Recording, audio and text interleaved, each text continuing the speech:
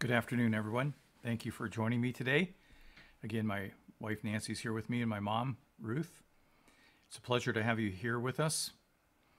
This morning when I was eating breakfast, I looked at my phone, looked at my messages, and saw a note from Karen Jordan. Hi, Karen. There is a huge cyclone bearing down on India, and it's the largest they've ever seen in history. So in this time of pandemic, when everybody is already hunkered down in their homes, it's going to create a huge problem. So we're going to pray for India today and the people who are undergoing this cyclone. And I also heard that there's massive flooding, I think in Michigan, somewhere in the Midwest. And we still have all of our other problems in the world going on, both as a nation and as states, but also in our own lives. It's not just this pandemic. We have other difficulties and strains in our life. So we have much to pray for. So let's begin with prayer.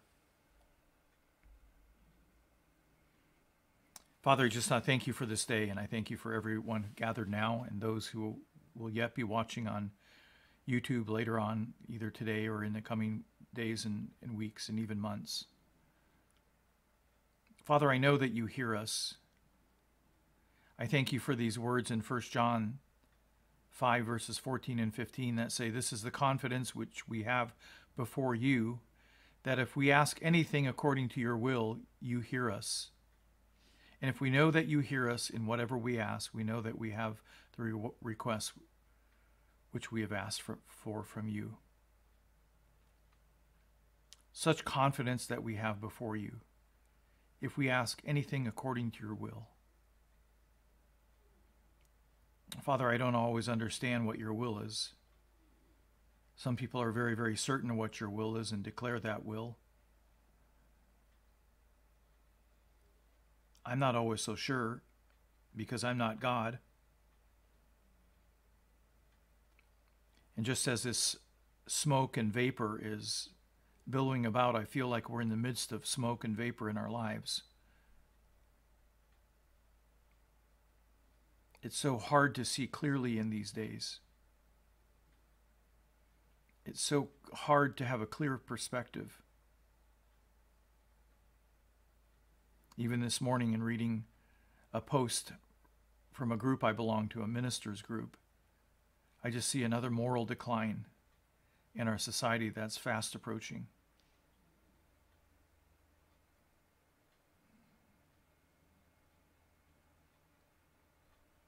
And Father, sometimes I'm a loss for words. On the one hand, we want God bless America. We want God to bless America. On the other hand, we don't want anything to do with you.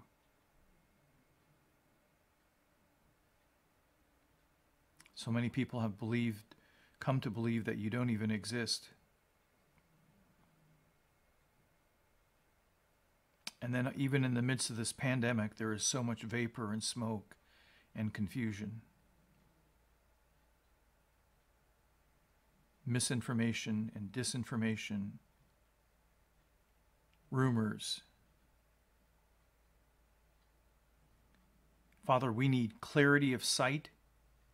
We need clarity of understanding. We need spiritual discernment, Lord. Not from our own thinking, not from the thinking of our flesh,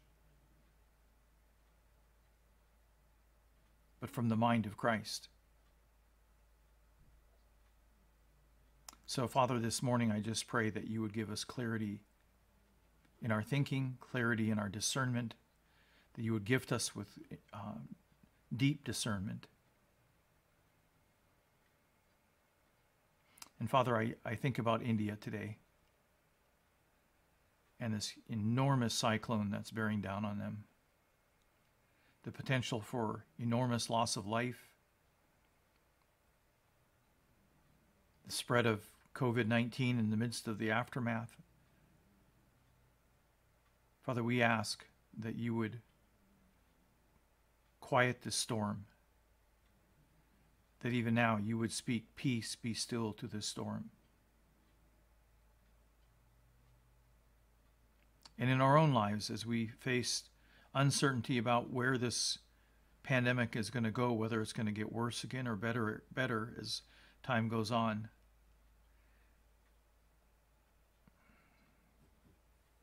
I pray that you would speak peace into this storm. And having made those requests, Lord, we know that nothing happens outside of your permissive will. You're allowing this pandemic, even you're allowing this cyclone. And sometimes we have no understanding of why you allow things to happen in our lives, both individually but globally in our world. And yet we know that you are for us, that you love this world to the extent that you gave up your Son to die not just on the behalf of the elect or on behalf of Christians, but you died for the entire world, giving out that offer that whoever believes in you should not perish but have eternal life, that whoever believes in Jesus.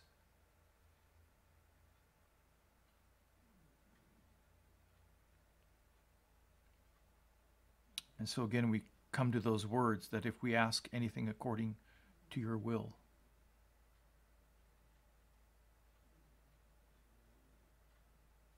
so, Father, the things that we know are your will are some of the prayers in the New Testament.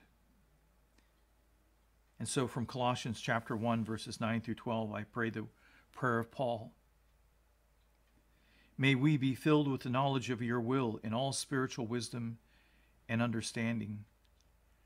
Again, Lord, may we be filled with the knowledge of your will in all spiritual wisdom and understanding, so that we may walk in a manner worthy of you, our Lord, to please you in all respects, bearing fruit in every good work, and increasing in the knowledge of you, strengthened with all power, according to your glorious might, for the attaining of all steadfastness and patience, joyously giving thanks to you, the Father, who has qualified us to share in the inheritance of the saints in light. Again, Lord, may we be filled with the knowledge of your will in all spiritual wisdom and understanding. Father, I just thank you for today. I thank you for those gathered. I thank you for those who are yet to listen. I thank you for the psalm before us. Again, I pray your garden prayer and the prayer from the Lord's Prayer. Our Father who art in heaven, hallowed be your name. Your kingdom come, your will be done on earth as it is in heaven. Give us this day our daily bread, and forgive us our trespasses as we forgive those who trespass against us. And lead us not into temptation, but deliver us from evil. For thine is the kingdom and the power and the glory forever and ever. Father, our request is take this cup from us. Take this cup from India. Yet not as we will, Lord. Your will be done. Your will be done. Amen. Again, welcome. It's nice to have you here this morning. Here we have kind of cloudy gray weather. It's supposed to start raining tonight and then rain good tomorrow. I sometimes enjoy the rain. I enjoy the sunshine too. Last night, Nancy and I were out walking in the neighborhood, and the sun was getting near the horizon as it was preparing to make its descent, and the sunset was almost upon us. And that sunlight was streaming across and hitting all the blades of grass next to the food bank here. And the breeze was making the leaves dance in the trees. And birds were flying all over the place. What a wonder it is to be alive. I look around us and we have so much to be thankful for.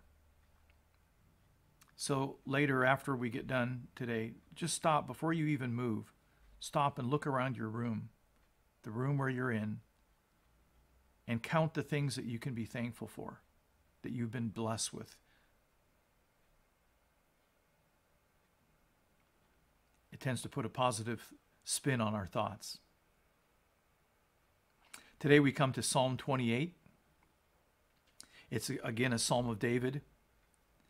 It's actually the third in a trilogy. 26, 27, and 28 are all linked. 28 has language linked to 27, and 27 has language linked to 26.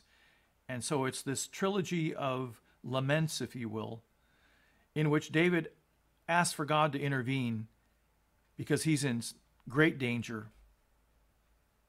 He's faced with an enemy who's out to take his life, a deceiving enemy, a lying enemy, an enemy that's saying falsehood about David. And so this is the third in that trilogy. Let's read Psalm 28. To you, O Lord, I call, my rock. Do not be deaf to me. For if you are silent to me, I will be like those who go down to the pit.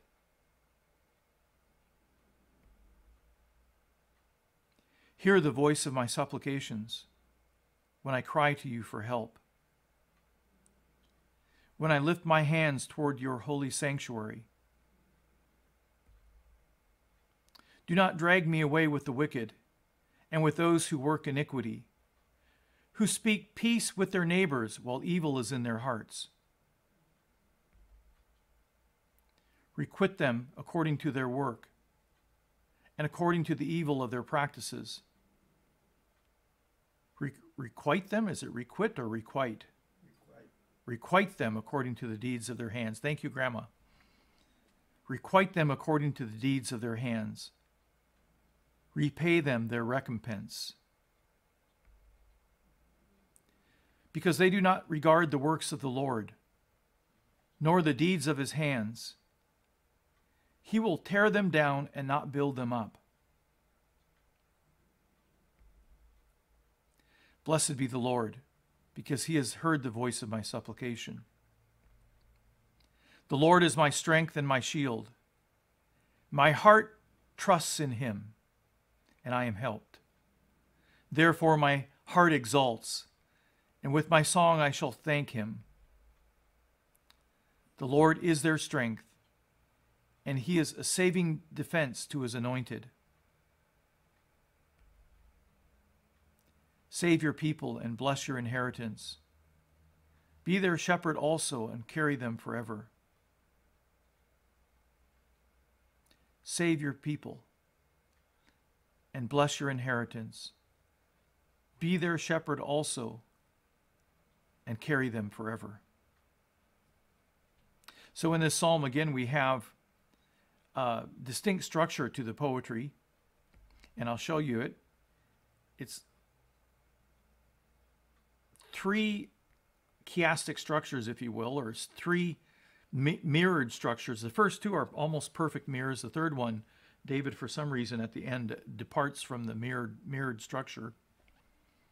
But again, they did this kind of poetry because in oral cultures, when you were listening to poetry, you heard the idea going in, you got to that center idea, and then you heard the idea going back out in reverse. And so let's work through this together. I'm going to first work straight through and then point out the parallel structures. To you, O Lord, I call. And so again, David is calling to the Lord. L-O-R-D in capital letters in so many versions means that it's the name Yahweh, that holy name of God that the Israelites and the Hebrew people chose not to defame by reading the word for Lord when they came to this word in their Bibles, in the Hebrew scriptures. And so here they would read, to you, O Lord, instead of to you, O Yahweh, even though the word is Yahweh. Even the Greek Septuagint picked this up and read the word Kyrios, which is Greek for Lord. To you, O Lord, I call. And then we know from the New Testament that Jesus repeatedly said, I am. Before Abraham was born, I am. And so here again you have, to you, O Jesus, I call. To you, O Yahweh, I call, in the mystery of the Trinity. I think that for David, of course, he didn't know much about Jesus at all, but he did know Yahweh. To you, O Lord, I call. My rock, do not be deaf to me. And so he's calling out to God, reminding God that he is his rock, he is his firm place, he is his fortress. The idea is a strong rock that you can stand upon above the battle, or even a rock can refer to a fortress. Even in these times, in this pandemic, God is our rock. He is a rock on which we stand. No shifting sands in Jesus. Do not be deaf to me.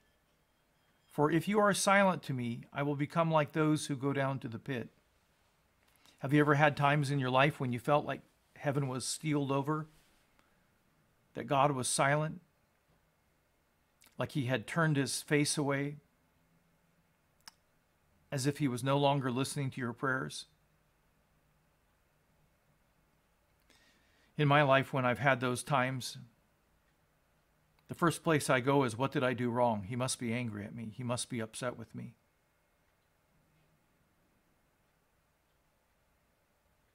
And I've grown up under this vapor, under this cloud of wondering if God is angry with me, if he's upset with me. Because my sin was always, and still is always, before me.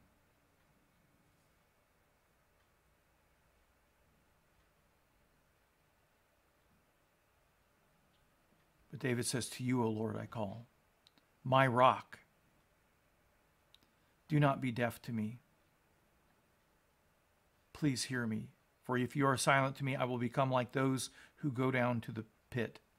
This is a Hebrew idiom for those who die. The pit was a cistern, a deep well, a cistern, but it became a idiom or a picture of what it was like to die, to go down into a dark water cistern way down. And so David is asking that, or actually telling God, if you don't show up, if you don't start listening to my prayers, I'm going to end up dying. Hear the voice of my supplications when I cry to you for help. He's begging Yahweh to hear him. I've been in such times in my life. When I was 12 years old, as many of you know, my mother was diagnosed with breast cancer. And for 3 years, every night, I prayed so fervently, Lord, please heal her. And my mother had great faith. She went to healing conferences with Catherine Coleman back in those days. Ministers would come by with their wives and pray for her, lay hands on her, anoint her with oil. She believed for 3 years that God was going to heal her until 2 weeks before her death. And then she brought my sister and I into her room. My father woke us up at 6 a.m. And we sat on the little cot on which my dad slept in her room. She was in a hospital bed. And she motioned us over to come by her bed. And she said, children, she called us children even though we were older. Children, the Lord isn't going to heal me. He's calling me home.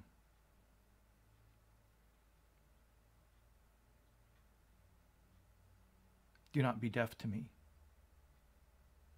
For if you are silent to me, I will become like those who go down to the pit. Hear the voice of my supplication when I cry to you for help. Sometimes heaven is silent.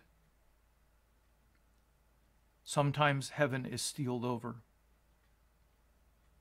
The ambulance came and we drove with George Daly, following the ambulance through all the red lights, high speed to the hospital. 2 weeks later, the Lord called my mother home.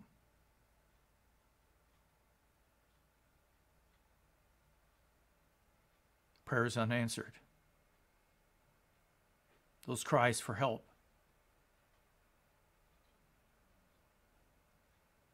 Seemingly unheard. The irony of those days in my life is that very pain, that very grief, drew me into rebellion or propelled me into rebellion. It was my choices. And in those days of wild living and drugs and alcohol and perversity,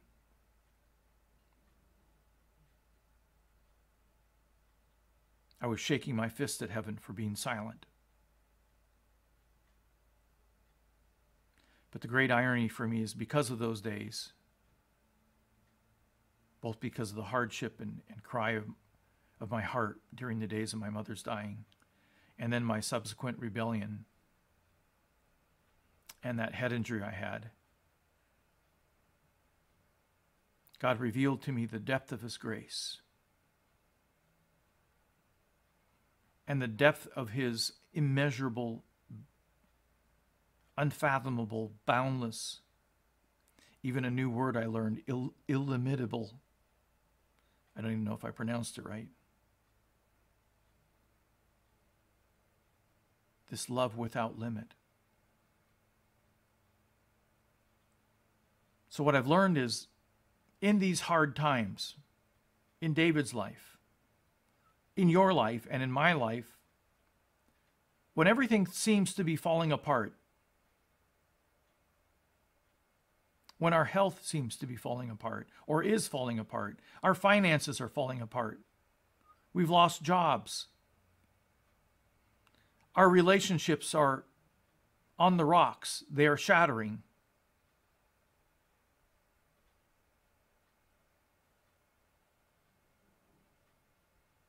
Nothing is wasted in God's economy. Nothing is ever wasted. What Satan and his evil cohorts plan for us, God always turns into blessing in our lives. Now let's look at the parallelism. To you, O Lord, I call. We jump down to when I lift up my hands towards your holy sanctuary. That would have been the tent in which David had placed the Ark of the Covenant. And that word, the holy sanctuary, is literally referring to the part of that tent which held the Holy of Holies, or the Ark of the Covenant. So when he says, I lift my hands towards your holy sanctuary, it's when you lift your hands like this, it's a receptive stance. And I would say they were lifted like this. It's a receptive stance to say, Lord, I need you. Whatever you have for me, I'm willing to receive it. And it was towards his Holy of Holies, which meant God's very presence was made known at the very point where the Ark of the Covenant was located. So to you, O Lord, I call. I lift up my hands towards your presence. My rock, do not be deaf to me. And then we skip down to the same level when I cry to you for help. So do not be deaf to me is a negative statement. I cry to you for help is a positive statement. For if you are silent to me, and the counterpart down below, hear the voice of my supplications. Again, the silence is the negative part. The request is in the midst of that silence, hear the voice of my supplications.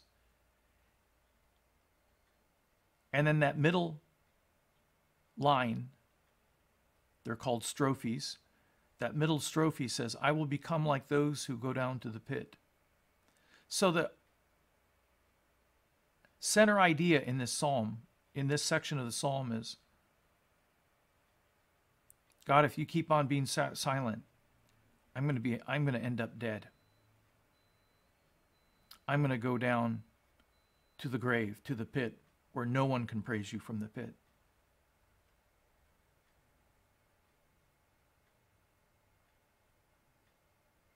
And then we move on in the psalm, and it says, do not drag me away with the wicked and with those who work iniquity. So these are the men, most likely soldiers or people who are out to get David, who have spread disinformation and lies about him, who speak peace with their neighbors while evil is in their hearts. So they're double-minded, they're two-faced people, people who wear masks. With all the people around them, they look like men and maybe women of peace. But actually, in their hearts, which in Hebrew language meant the mind, the thoughts, more so than the emotions, while evil is in their hearts, meaning they're speaking peace, they're being kind to all the neighbors, they're being kind to David, supposedly on the outward appearance, but on the inside they're planning evil for him. Some people try to say that maybe this was Absalom, when Absalom turned against David and turned much of Israel against him. But given David's response to Absalom's death and he didn't want Absalom ever killed. So when he says, requite them according to their work and according to their evil practices, it'd be very unlikely for David to be praying that, given what we know about him, that he'd be praying that for Absalom. So really, we don't know who the enemies are. Requite them according to their work and according to the evil of their practices. Repay them. Let them have the full consequences of what their work is and these evil practices. Requite them according to the deeds of their hands. Repay them their recompense. Repay them their wages, because they do not regard the works of the Lord, nor the deeds of his hand. Ironically, that word works there, because they do not regard the works of the Lord, it has different shades of meaning. One of the shades of meaning is because they do not regard the wages of the Lord. And that has that sense of judgment in it. When we don't regard the possibility of the wages from the Lord, which we know for the wages of sin is death. And so much of our world today has forgotten that there are wages to what we do. There are consequences. We earn the consequences of our bad behavior. And it's just as true for Christians. Sometimes he protects us. But there's no guarantee in our Christian life that he will protect us from the consequences of our sin. Because they do not regard the works of the Lord, nor the deeds of his hands. Also, that can mean they don't look around them at the works of the Lord, the stars, the moon, the galaxies, the planets, the wonder of a cedar forest, the cedars of Lebanon, the wonder of the beauty of the Mediterranean Sea, or the Sea of Galilee at sunrise, or the hot, sweltering desert of the Dead Sea,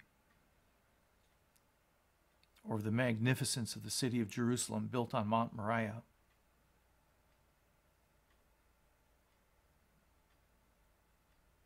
When we ignore the works of his hands all around us, which speak out his glory, even last night when I saw that sunlight streaming through all that grass and it was all like almost lit up neon. Who created the light? Who created that grass to reflect that light in such beauty in that wonderful grass green? And so even the grass praises God. The leaves bounce with light bouncing off their leaves and dancing in the breeze, all declaring the praise of God. The birds with their bird song, and as I've said before, really their God's song, because God gave each bird their song. All of creation around us singing his glory. And when we don't regard those works of the Lord's hands, nor the deeds of his hands, he will tear them down and not build them up. That word tearing down is the word used for destroying buildings. I remember watching the church being torn down here. And we had served, that was in 2009, so we had served 13 years here when that building was torn down. My wife and I, and our whole congregation was gathered around on different sides of the building. R.W. Ryan came, and we were standing right under the eaves of our house here watching, and that first direct hit of the excavator hitting the side of the building where the church office used to be in the stairwell, and that corner of the building just crumpled. And Nancy and I burst out sobbing. It was like, oh, this building in which so much life had happened.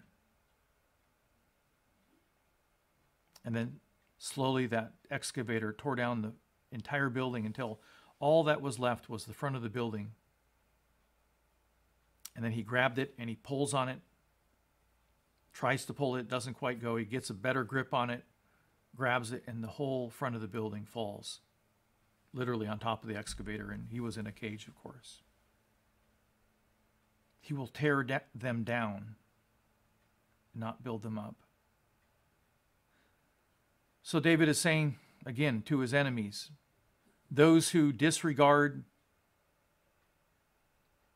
both the wages of our sin, but also all around us, the beauty of creation speaking out his glory, that he is real, that he is powerful. He will end up tearing them down and not build them up. Now let's look at the parallelism in this. Do not drag me away with the wicked and with those who work iniquity. David is saying this, if you keep silent, I'm going to go down right with all these wicked people. My life is going to look no different than them, and I'm going to end up in the pit just like they're going to end up in the pit. And then its counterpart, he will tear them down and not build them up. Do not drag me away with the wicked, he will tear them down. Notice, do not drag me away. God is the one doing the dragging. God is the one doing the tearing down. Have you ever felt like that in your life, that God is suddenly out to get you?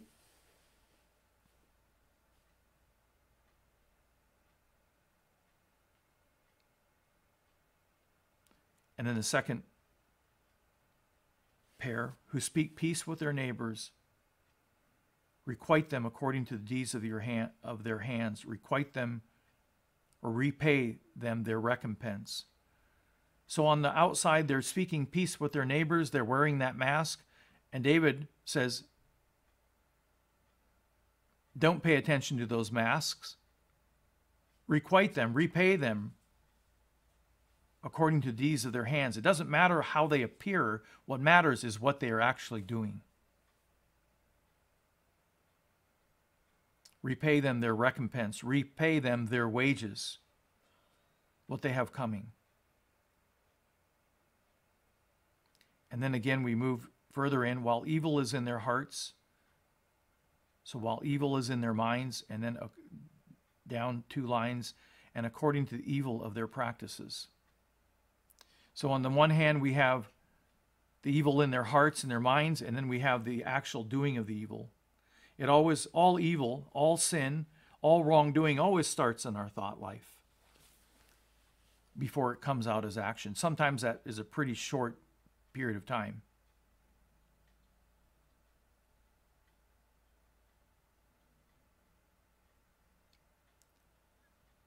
But there's this parallel between what we do with our minds and what we do with our behavior. And they are linked. The old saying, garbage in, garbage out. And then last we get to the middle of it and requite them according to their work. So these enemies, repay them. Give them what they deserve. Requite them according to their work. And their work was evil. Their work was bad. Their work was full of sin and false appearance and evil motivation. So you see these 2 stanzas, and very much talking about the enemy. And the 2 center points are, if you don't hear me, I'm going to go down to the pit. And secondly, these enemies who are trying to take my life, requite them according to their work, repay them according to their work. So I think about this from the New Testament point of view, and we've gone here in twice before, just with both Psalm 26 and 27. But these verses make me nervous because of his desire to have his enemies brought to destruction. I know if you're in the military, these words fit very well, and I'm not discounting that in any way. There's a just place for these words still in our world. And yet I can't help but think of how things changed, that progressive revelation, how more light was given to us. I think of Jesus' words in Matthew chapter 5, verses 44. But I say to you, love your enemies and pray for those who persecute you. But I say to you, love your enemies and pray for those who persecute you. I think most times we don't even try to pray for our enemies, and we certainly don't love them. And the only way I know how to do that is by leaning in close to the one who loves them, who gave up his life for them, to have him so full in me that I am full of his love for even my enemies. And then we need to pray for those who persecute us. We need to pray for our enemies. Who are the people that you most disdainfully speak of? Maybe it's politicians. Maybe it's a coworker or a boss or a relative. Or maybe it's your pastor, me. But I say to you, love your enemies and pray for those who persecute you. Or again in Romans 12:14, Paul, remembering these words of Jesus, bless those who persecute you, bless and do not curse. We're so quick to curse people. We are so quick to condemn and complain and denigrate.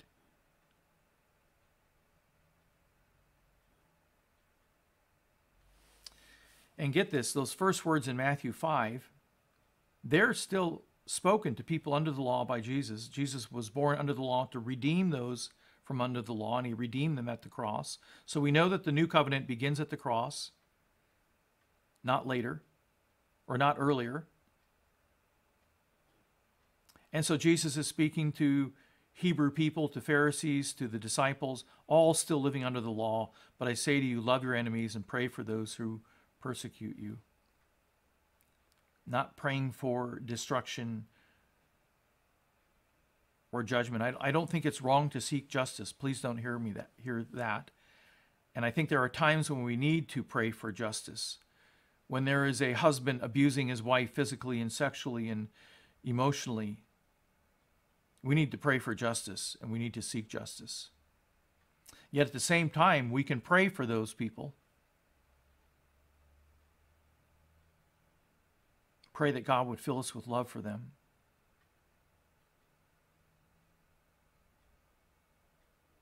We pray for our enemies. And then I think about the passage we've been looking at in 2 Corinthians over the last couple of weeks on Sundays. 2 Corinthians chapter 5, verses 14 through 16. For the love of Christ controls us. Not the law, not the rules of our own making, not our own flesh, not our self-discipline, not our strength, not our ability, not our merits, but the love of Christ controls us. Having concluded this, and this is why the love of Christ controls us, that one died for all, and therefore all died. Do you hear that? Jesus died for all. From Adam and Eve to the last person born before the destruction and before the great day of the Lord. That one died for all, and therefore all died.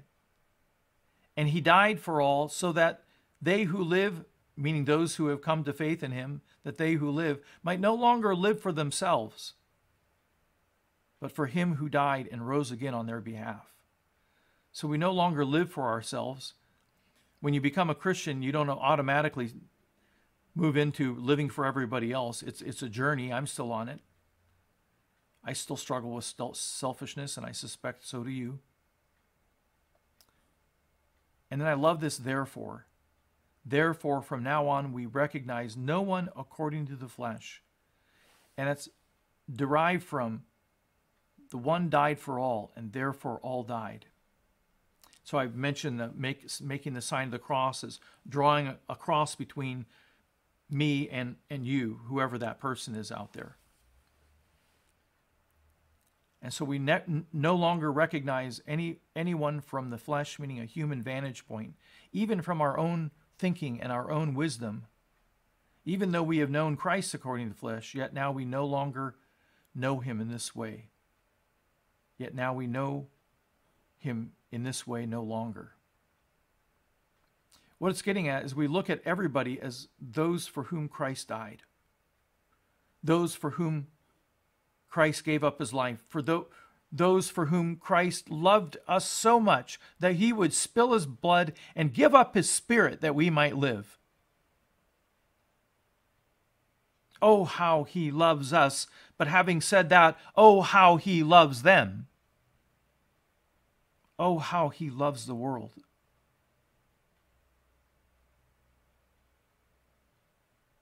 I think of some people in my own life who cruelly abuse people I love.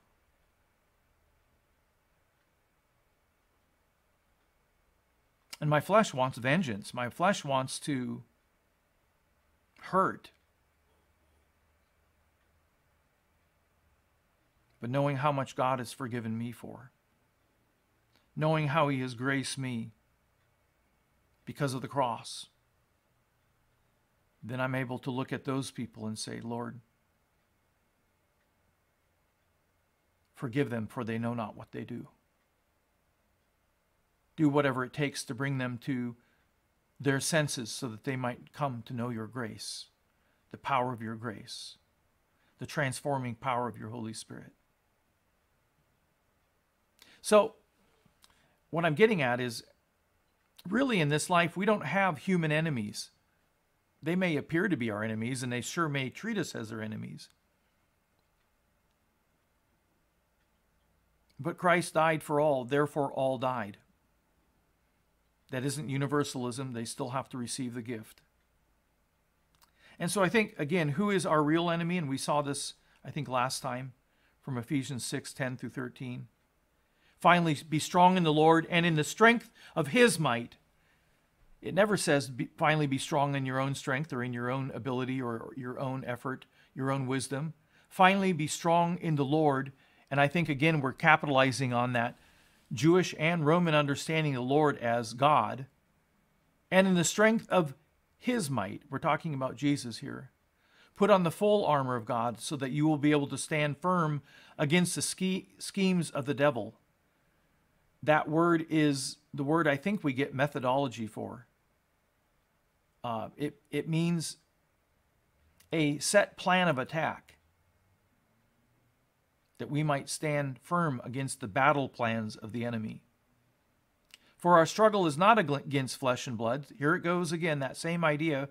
We don't look at people after the flesh any longer.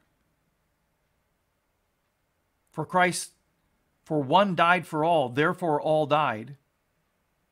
For our struggle is not against flesh and blood, but against the rulers, against the powers, against the world forces of this darkness, against the spiritual forces of wickedness in the heavenly places. That's our real enemy, Satan and his demonic hosts, and the hierarchy of their army. In this planned assault, in this planned battle against our lives and against every human being's life. In 1 John it says the whole world is under the power of the evil one, but we are children of God. I think we have to remember our citizenship. Our citizenship is not of this world. Jesus' kingdom, he said, was not of this world. Our citizenship, our true citizenship, is of a world yet to come.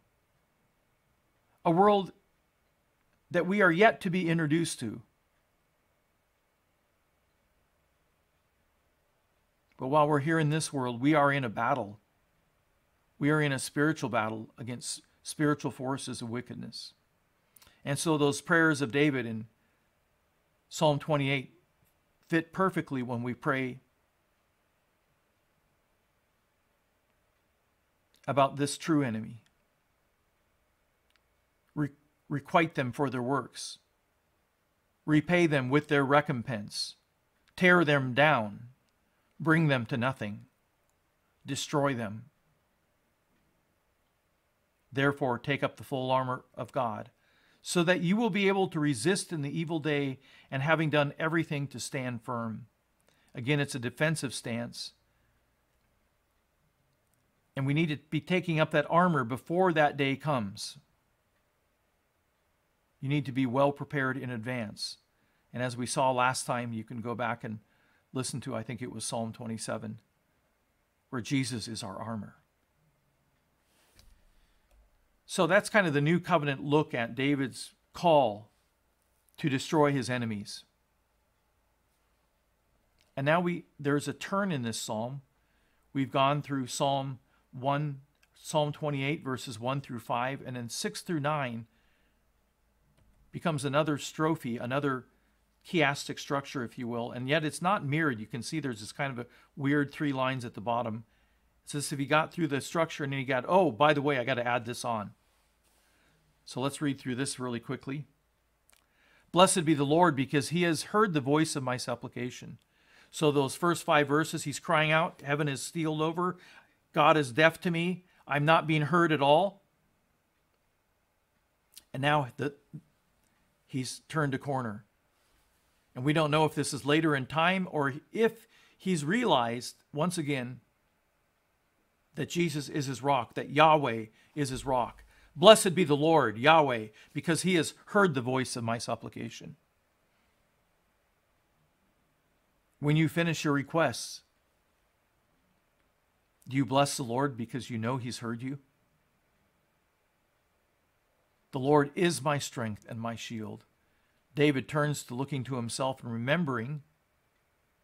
In a sense, he's remembering all those times when the Lord has been in the past his strength and his shield. Hebrew people, as I've said many times, never found hope by looking to the future. They always found hope by looking to the past and remembering God's faithfulness in the past. The Lord is my strength. He was my strength back then. He is my strength and my shield now. It seems during the days of my mother's death, in the days of her dying, the Lord had steeled heaven over.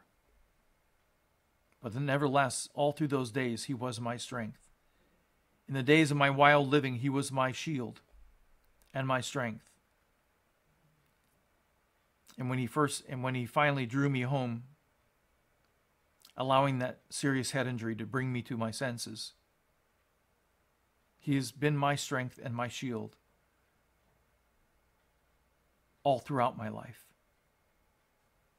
David says, my heart trusts in him and I am helped.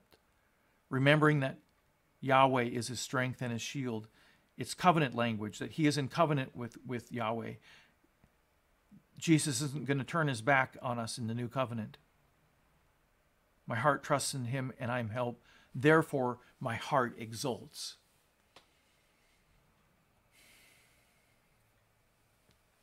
And with my song, I shall thank him.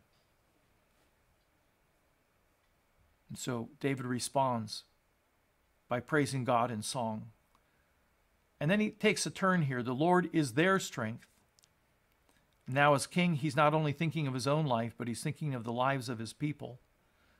Yahweh is their strength, and he is a saving defense to his anointed. Who is his anointed? He's speaking third person here. His anointed is the king. The anointed is the king, and so it's speaking of David himself as king. He is a saving defense to his anointed. Save your people and bless your inheritance. So in the same way that Yahweh saves the king, he also saves the people of Israel. And bless your inheritance. That's that wonderful idea that the people of Israel, the Hebrew people, are God's inheritance. And in the same way, in the New Covenant, we read Dear God, the God, or is that right? Yeah. Dear God, the God of our Lord Jesus Christ, the Father of glory, may you give to us a spirit of wisdom and of revelation in the knowledge of you. I pray that the eyes of your heart may be enlightened, so that we may know what is the hope of your calling, what is the riches of the glory of your inheritance in the saints. What is the riches of the glory of your inheritance in the saints? And so the saints, you and I, as those who have given our life to Christ, and those who have been persuaded to believe, we are God's inheritance, just as Israel is his inheritance. Be their shepherd also, now drawing on Psalm 23. And that whole imagery of the good shepherd of Jesus is that good shepherd.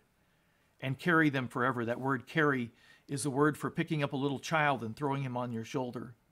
But here, they love to mix metaphors in Hebrew culture, this pictorial thinking that they did. So be Israel's shepherd also, and carry them like a little lamb on your shoulder forever. We get into this whole debate about replacement theology versus Israel is one track and the church is another track. I read scripture. I don't follow the isms of this world. And what I find is that Gentiles have been grafted into one new man. Read Ephesians 2. He has torn down the dividing wall and made the two into one new man. We've been grafted in, and so this applies to us as well. Save your people and bless your inheritance. We are the Lord's inheritance. Be our shepherds also, and carry us like a little lamb on your shoulders, not just throughout our lives, but forever, vouchsafing that eternal life to us. So now let's look at the contrasts, or the parallelism very quickly. Blessed be the Lord, because he has heard the voice of my supplication, and he is a saving defense to his anointed. And so on the first part, bless the Lord because he's heard my supplication, and that answered prayer is he's a saving defense to his king. He preserved his life in the midst of this tragedy, whether it was yet to come or if it had already happened. The Lord is my strength and my shield. And down below, the Lord is their strength. And so again, we find out that God is my strength, but he's also the church's strength. He's also the Hebrew people's strength. And I would even say that because one died for all and all died, he is the world's strength, if they would but turn to him and call out to him. And then the next parallelism is my heart trusts in him, and I am helped. And with my song I shall thank him. So on the one side, my heart trusts in him, and I am helped. And as a response to that, with my song I shall thank him. And then that center line, therefore my heart exults. We were up at Paradise on Mount Rainier when I was in junior high. We loved to go up there. My dad loved to take us up to Paradise on Mount Rainier. We'd go hiking around the hillside there, or the mountainside there. And there was that round visitation or visitor center there.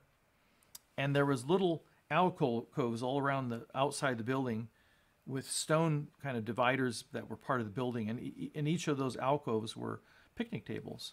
So we were walking around, us kids were playing tag outside. And we came across a group of Jewish people, or Israelites. And they'd been drinking a little wine, so they were full of joy. And they locked arms, man, woman, man, woman, man, woman, all around. There was about 8 to 12 of them, probably 12 of them. And they started just singing and dancing with their feet going out in the circle. And it was pure hilarity, pure exaltation, pure joy. And that's catching this. Therefore, my heart exults. We Protestants and we Scandinavian people, if you're Scandinavian, or we can just say Protestants, we praise the Lord with gladsome mind, right? We praise the Lord with gladsome mind. No, Hebrew people knew how to belt it out, how to shout it out, you just want to jump up and down and shout. And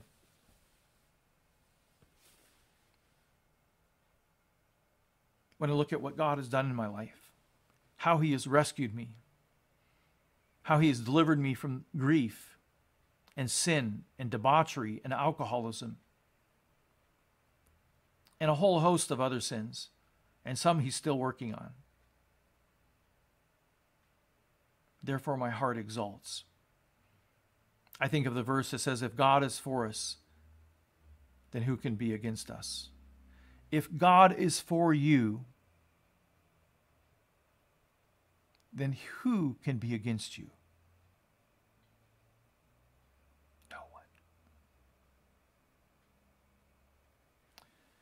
So out of this psalm, you see those three things. Don't let me go down to the pit. Repay my enemies. And my heart exults. And lastly, there's these two lines thrown on. Save your people and bless your inheritance. It's like he remembers that he's praying for himself, and then suddenly as king he remembers, no, I have a people that I'm serving too. Save your people and bless your inheritance. Be their shepherd also and carry them forever. I had a dear friend at the church, Gail Mills, and she was married to Don Mills. Don was 96 at the time, and she had significant heart trouble, and I think she kind of had this idea that she wasn't going to be around too long. So she got Don moved into a local, what is it called? An assisted living place, and she moved in with him. And so after they were settled in, I went over to visit Don and Gail. I had spent hours and hours with them, dear, blessed friends. And Gail had gotten some bad news about her heart. She was having to go in for bypass surgery, or was it heart valve replacement? I don't remember. But I went over and visited and listened, and then I prayed. And I don't know, I had never done this in my ministry before. It had to be the Holy Spirit.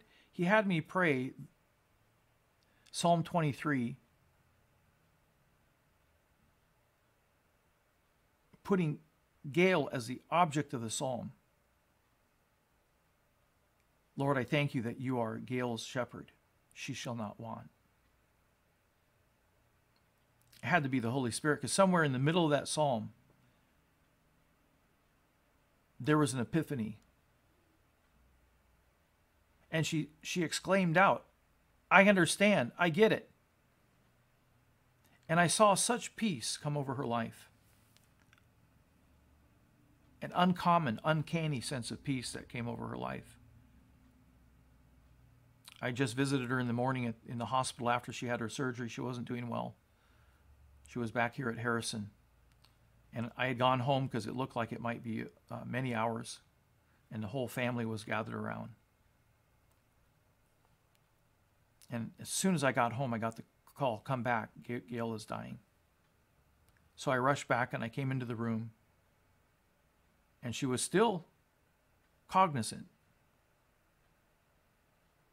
She gently smiled. And I can't explain it. She had such peace in her life. Never seen it in my life before, someone dying with such a pervasive peace.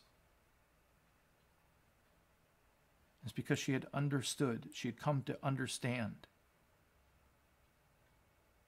that Yahweh, that Jesus is our shepherd. He takes care of everything. And he will carry us forever. He will carry you forever. Amen. Well, thank you for joining me today.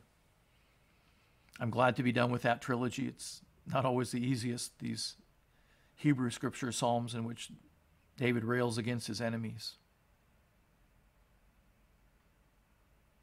Let Jesus be your good shepherd even these days. Read through Psalm 23.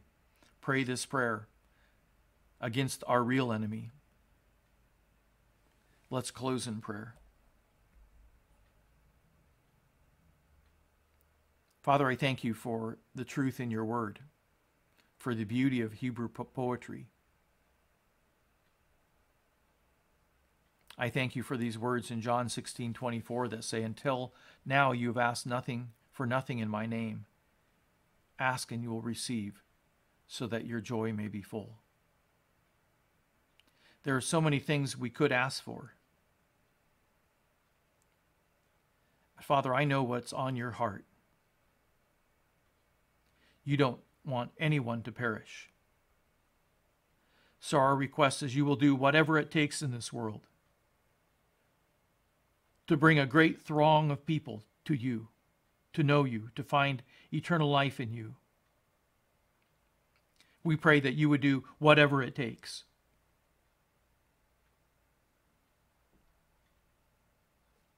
Thank you for being our good shepherd. Thank you that we shall not be in want. Thank you that goodness and mercy shall follow us all the days of our life, and that we shall dwell in the house of the Lord forever and ever and ever and ever. Amen. Well, that concludes our reading of the Psalm for today and the meditation and our prayer.